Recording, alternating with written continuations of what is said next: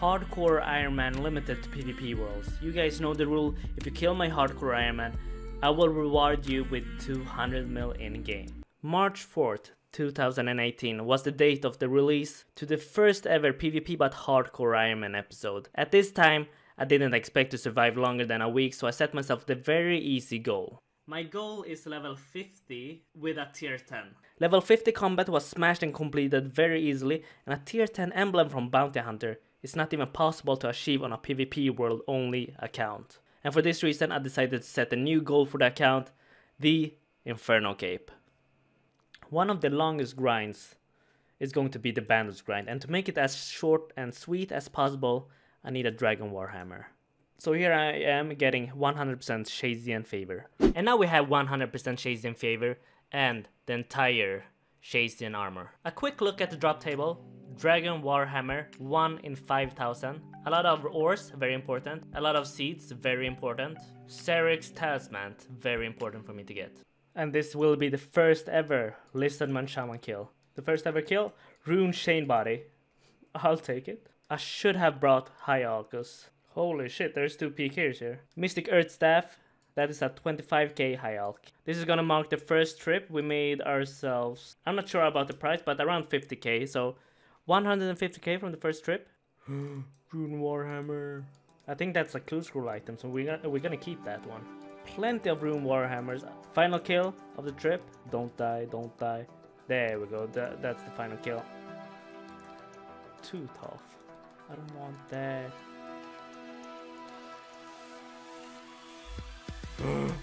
Oh my god.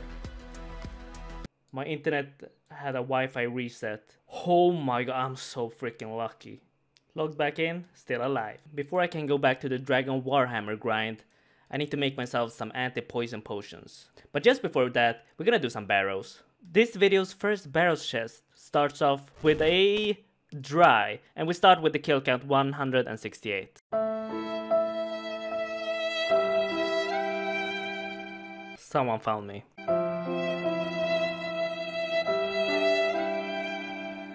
I am not giving up. My dream barrows list is going to be achieved by the end of the year. They ask you how you are, you just have to say that you're fine when you're not really fine, but you just can't get into it because they would never understand. Yes, we got something. This is great. Tank body. Great item, but it's not on the dream list, but it's a great item. The rune plate body was previously my best item. Now it's the Tuareg plate body. That's an additional 40 or 50 defense bonus. I got very low on prey potions, so I did 5 more barrel chests, got nothing, and now I am back to Lizardman Shamans for the Dragon Warhammer. Oh my god, that's an upgrade. I didn't even know I could get these, but that's an upgrade.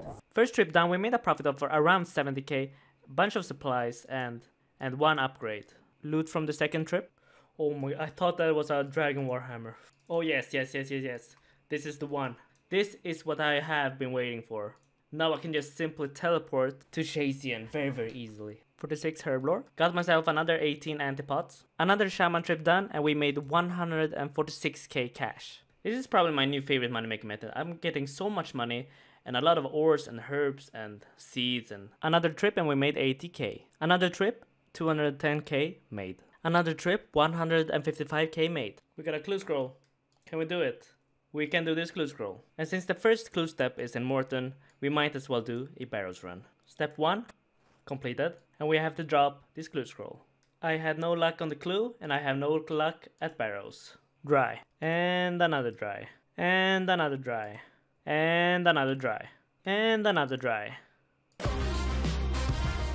And another dry. And another dry. Another dry. Another dry. 100%, and this is gonna be another dry.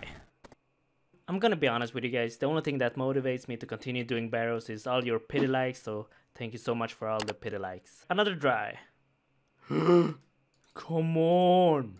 Let me predict this chest. We're gonna get runes, and that's about it. No!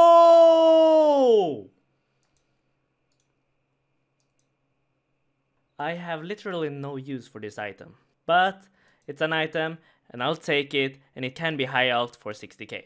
I'm out of runners, so here I am collecting herbs. 80 hit points, that makes me combat level 88. This will be enough prayer potions to get myself to 200 kill count of barrels.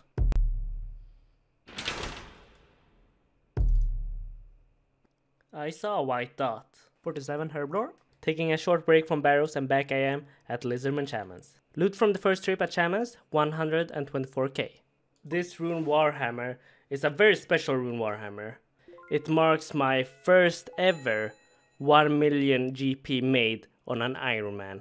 And I'm very proud of this achievement. I'm going to use this money on two different things. Number one, plenty of blood bolts. Someone pound me. And number two, to get myself a teak eagle lectern so I can make myself Camelot teleport tablets.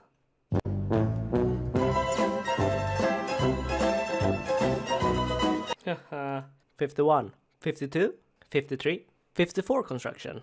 And that's Eyes of Glowfire quest completed. 23 rune crafting, oh my god. 70 woodcutting, very nice. But the most importantly, I can now get myself the crystal saw. And this is the teak eagle lectern, finally built.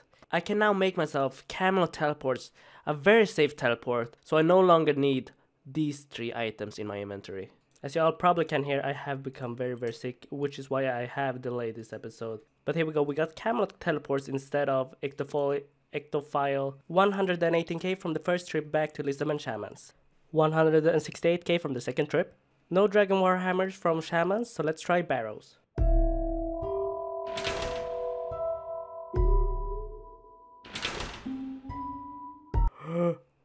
What?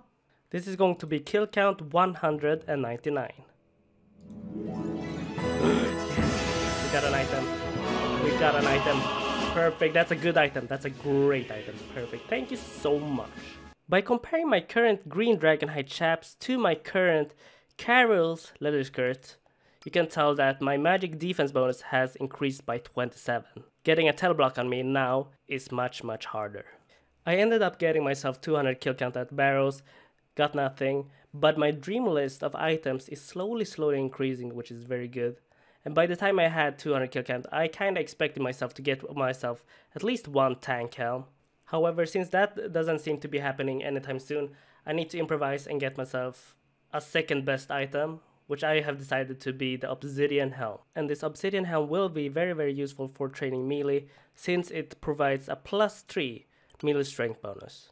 It's been a while since I trained Slayer, but there are plenty of items to be unlocked from this skill, so I'm happy to be back. And Q Slayer task completed. Next assignment is Blood Velds. Nice. 62 Slayer. Look at that, a clue scroll. We can do this one. And there we go, task is completed. Let's quickly grab another task and complete this clue scroll. Next task, Greater Demons. That's pretty good. Step 1, completed. Step 2, completed. Step 3, completed. This next clue step requires me to have completed Holy Grail, a quest which is needed for me to get myself piety. So I might as well complete this quest to do this clue scroll. Next, let's go south to the southwestern part of this round Oh table. my. You see, he splashed. He splashed the teleblock, but now he knows what quest I'm doing. I guess I'm not doing that quest. And that's Merlin's Crystal, completed. Step 3, completed. I am so lucky, the next step is right here. Step 4, completed. And we got a casket, our second hard clue scroll casket. But before we complete the casket, we are going to complete this quest. And that is quest Holy Grail completed. The second ever hard clue scroll casket. 3, 2, 1. Yeah, that's so bad.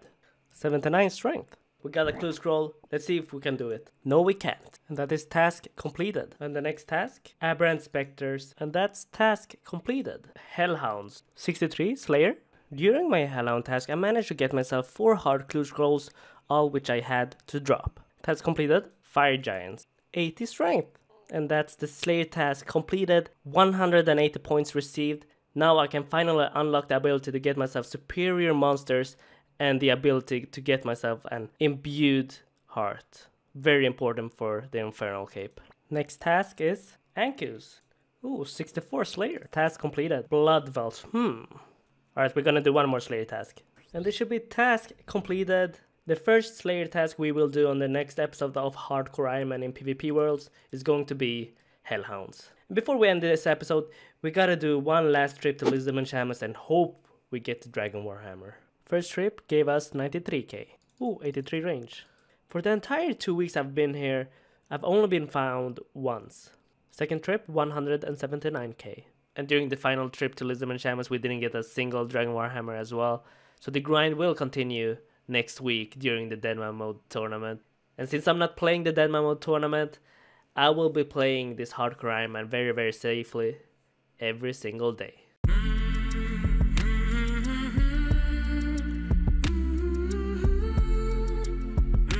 Oh yeah, my Barrows collection log is starting to look a bit better now, so thank you Jagex for not bullying me anymore.